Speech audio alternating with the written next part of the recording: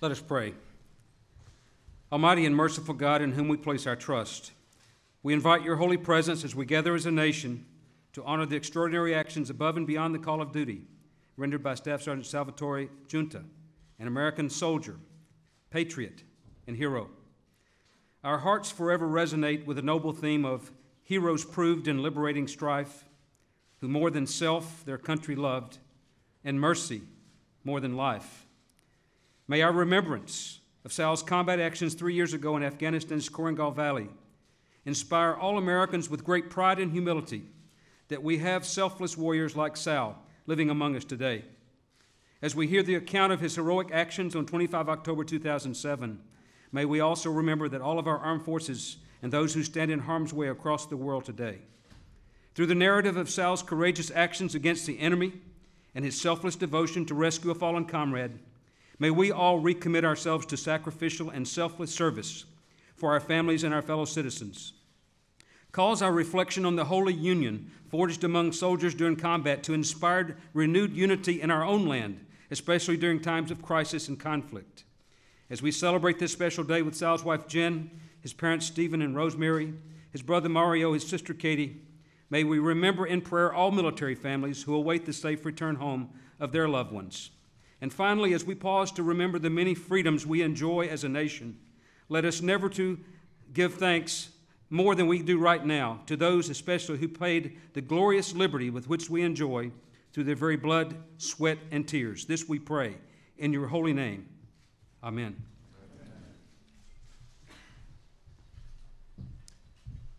Good afternoon, everybody. Please be seated. On behalf of Michelle and myself, welcome to the White House. And thank you, Chaplain Carver, for that beautiful invocation. Of all the privileges that come with serving as President of the United States, I have none greater than serving as Commander-in-Chief of the finest military that the world has ever known. And of all the military decorations that a president and a nation can bestow, there is none higher than the Medal of Honor. Now, today is particularly special. Since the end of the Vietnam War, the Medal of Honor has been awarded 9 times for conspicuous gallantry in an ongoing or recent conflict. And sadly, our nation has been unable to present this decoration to the recipients themselves because each gave his life, his last full measure of devotion for our country. Indeed, as President, I've presented the Medal of Honor 3 times, and each time to the families of a fallen hero.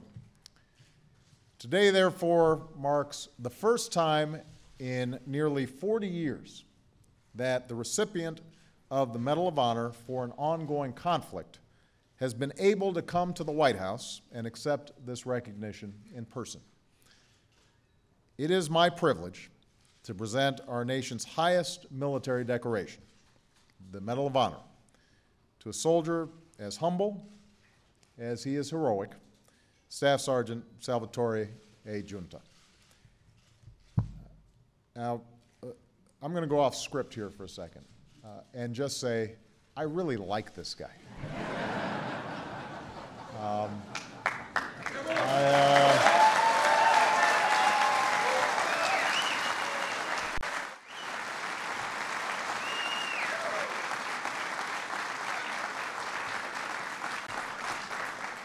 I think anybody, we all just get a sense of people and who they are. And when you meet Sal and you meet his family, you are just absolutely convinced that this is what America's all about. And it just makes you proud. And so this is a joyous occasion for me, something that I have been looking forward to. The Medal of Honor reflects the gratitude of an entire nation. So we are also joined here today by several members of Congress, including both senators and several representatives from Staff Sergeant Giunta's home state of Iowa. We are also joined by leaders from across my administration and the Department of Defense, including the Secretary of Defense, Robert Gates, Chairman of the Joint Chiefs of Staff, Admiral Mike Mullen. Where's Mike? There he is, right there. Army Secretary John McHugh, and Chief of Staff of the Army, General George Casey. We are especially honored to be joined by Staff Sergeant Giunta's fellow soldiers, his teammates and brothers from Battle Company, 2nd of the 503rd of the 173rd Airborne Brigade, and several members of that rarest of fraternities that now welcomes him into its ranks, the Medal of Honor Society. Please give them a big round of applause.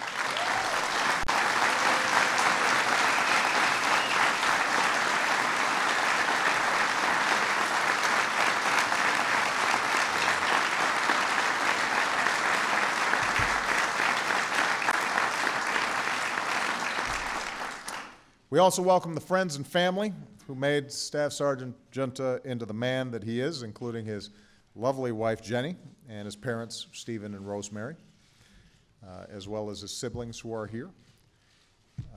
It was his mother, after all, who apparently taught him as a young boy in small-town Iowa how to remove the screen from his bedroom window in case of fire. What she didn't know was that by teaching Sal how to jump from his bedroom and sneaking off in the dead of night, she was unleashing a future paratrooper who would one day fight in the rugged mountains of Afghanistan, 7,000 miles away. During the first of his two tours of duty in Afghanistan, Staff Sergeant Giunta was forced early on to come to terms with the loss of comrades and friends. His team leader at the time gave him a piece of advice.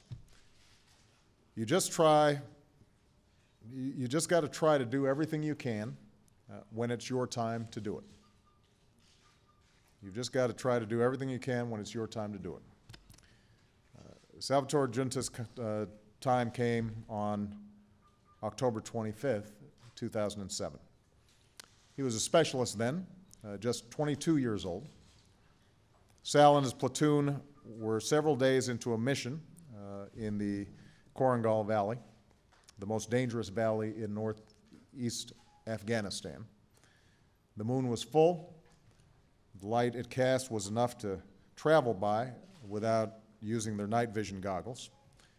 With heavy gear on their backs and air support overhead, they made their way single file down a rocky ridge crest along terrain so steep that sliding was sometimes easier than walking.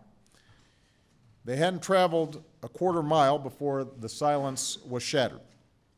It was an ambush so close that the cracks of the guns and the whiz of the bullets were simultaneous. Tracer fire hammered the ridge at hundreds of rounds per minute. More, Sal said later, than the stars in the sky. The Apache gunships above saw it all, but couldn't engage with the enemy so close to our soldiers. The next platoon heard the shooting, but were too far away to join the fight in time. And the two lead men were hit by enemy fire and knocked down instantly. When the third was struck in the helmet and fell to the ground, Sal charged headlong into the wall of bullets to pull him to safety behind what little cover there was. As he did, Sal was hit twice, one round slamming into his body armor, the other shattering a weapon slung across his back. They were pinned down, and two wounded Americans still lay up ahead. So Sal and his comrades regrouped and counterattacked. They threw grenades, using the explosions as cover to run forward, shooting at the muzzle flashes still erupting from the trees. Then they did it again and again, throwing grenades, charging ahead. Finally, they reached one of their men. He'd been shot twice in the leg, but he had kept returning fire until his gun jammed. As another soldier tended to his wounds, Sal sprinted ahead, at every step meeting relentless enemy fire with his own. He crested a hill alone, with no cover but the dust kicked up by the storm of bullets still biting into the ground. There he saw a chilling sight, the silhouettes of two insurgents carrying the other wounded American away, who happened to be one of Sal's best friends. Sal never broke stride. He leapt forward, he took aim, he killed one of the insurgents and wounded the other, who ran off. Sal found his friend alive but badly wounded. Sal had saved him from the enemy. Now he had to try to save his life. Even as bullets impacted all around him, Sal grabbed his friend by the vest and dragged him to cover. For nearly half an hour, Sal worked to stop the bleeding and help his friend breathe until the medevac arrived to lift the wounded from the ridge. American gunships worked to clear the enemy from the hills. And with the battle over, 1st Platoon picked up their gear and resumed their march through the valley. They continued their mission. It had been as intense and violent a firefight as any soldier will experience. By the time it was finished, every member of 1st Platoon had shrapnel or a bullet hole in their gear. 5 were wounded, and 2 gave their lives. Sal's friend, Sergeant Joshua C. Brennan, and the platoon medic, Specialist Hugo V. Mendoza. Now, the parents of Joshua and Hugo are here today. And I know that there are no words that even 3 years later can ease the ache in your hearts or repay the debt that America owes to you, but on behalf of a grateful nation, let me express profound thanks to your son's service and their sacrifice. And could the parents of Joshua and Hugo please stand briefly.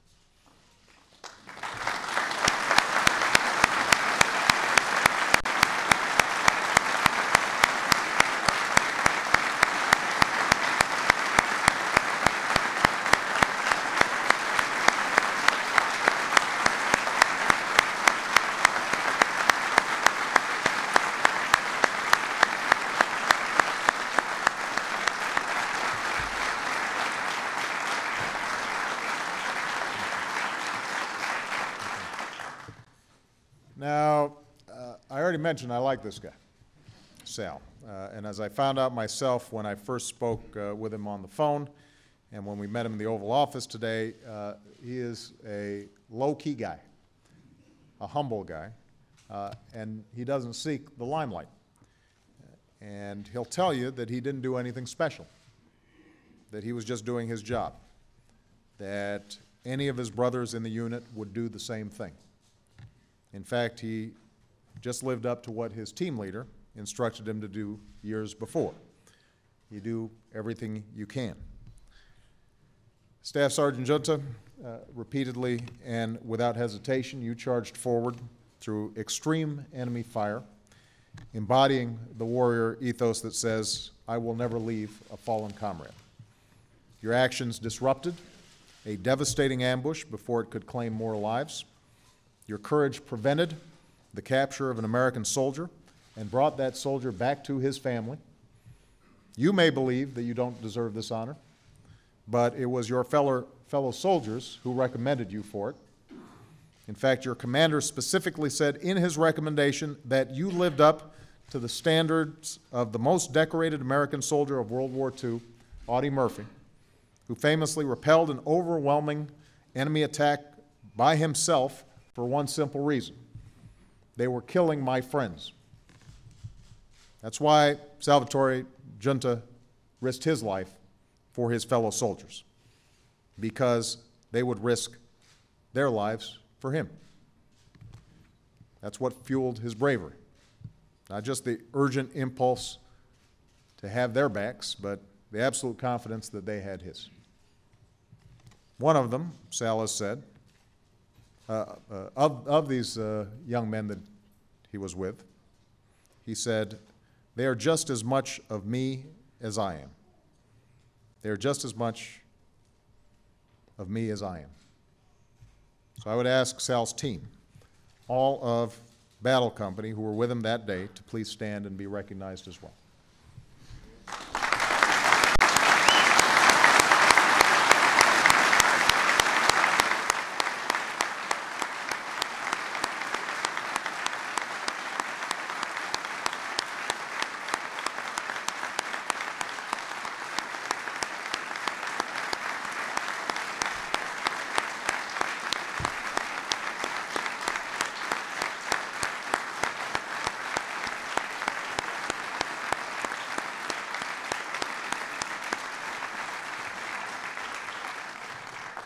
Gentlemen, thank you for your service. We're all in your debt, and I'm proud to be your Commander-in-Chief. So, be seated. These are the soldiers of our armed forces, highly trained, battle-hardened, each with specialized roles and responsibilities, but all with one thing in common. They volunteered. In an era when it's never been more tempting to chase personal ambition or narrow self-interest, they chose the opposite. They felt a tug. They answered a call. They said, "I'll go." And for the better part of a decade, they have endured tour after tour in distant and difficult places. They have protected us from danger. They have given others the opportunity to earn a better and more secure life. They are the courageous men and women serving in Afghanistan even as we speak. They keep clear focus on their mission: to deny safe haven for terrorists who would attack our country, to break the back of the Taliban insurgency, to build the Afghans' capacity to defend themselves. They possess the steely resolve to see their mission through. They are made of the same strong stuff as the troops in this room, and I am absolutely confident that they will continue to succeed in the missions that we give them in Afghanistan and beyond. After all, our brave servicemen and women and their families have done everything they've been asked to do. They have been everything that we've asked them to be. If I'm a hero, Sal has said, then every man who stands around me, every woman in the military, every person who defends this country is. And he's right. This medal today is a testament to his uncommon valor, but also to the parents and the community that raised him, the military that trained him, and all the men and women who served by his side. All of them deserve our enduring thanks and gratitude. They represent a small fraction of the American population, but they and the families who await their safe return carry far more than their fair share of our burden. They fight halfway around the globe, but they do it in hopes that our children and our grandchildren won't have to. They are the very best part of us. They are our friends, our family, our neighbors, our classmates, our co-workers. They are why our banner still waves, our founding principles still shine, and our country, the United States of America, still stands as a force for good all over the world. So please join me in welcoming Staff Sergeant Salvatore A. Giunta for the reading of the citation.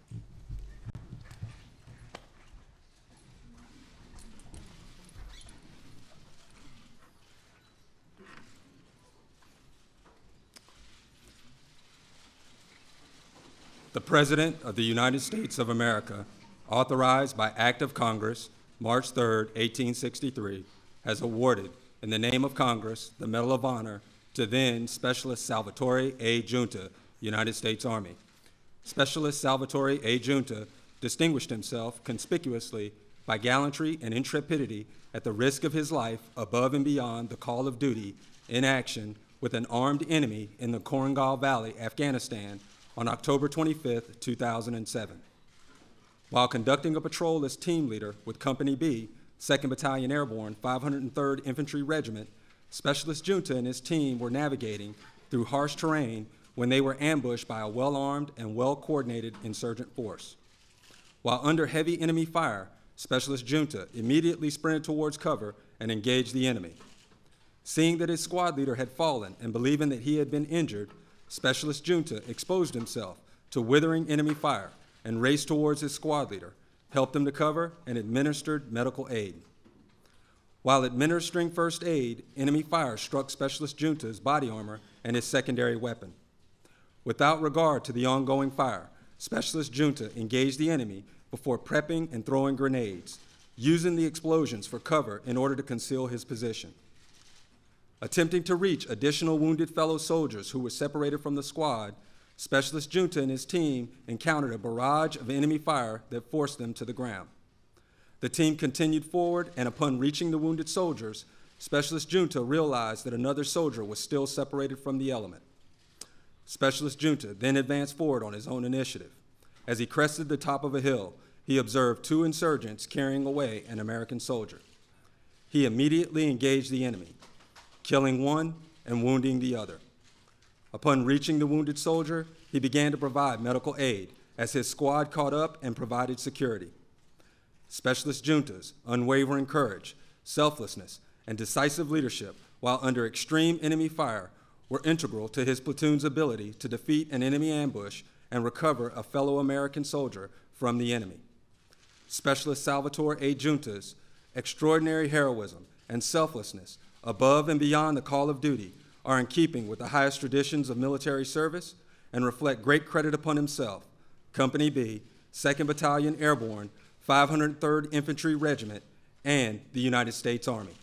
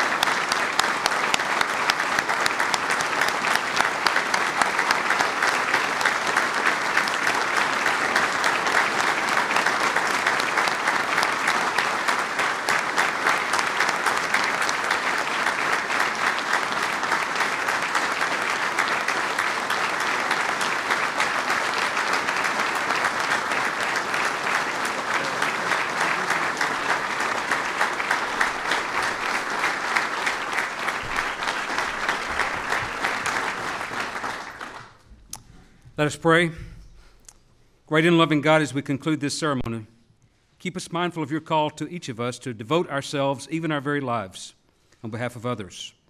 May Staff Sergeant Sal Giunta's courageous and compassionate actions challenge and inspire us all to do the same for our fellow citizens, for generations to come. Please give Sal and Jen great wisdom and strength in their new responsibilities and roles that lie before them. May they continue to meet them all with dignity, honor, courage, and humility. May your divine favor and eternal wisdom rest on our President and upon all of the national leaders as they strive together to lead and serve our great country. God bless the members of our armed services, and God bless America. We pray in your holy name. Amen.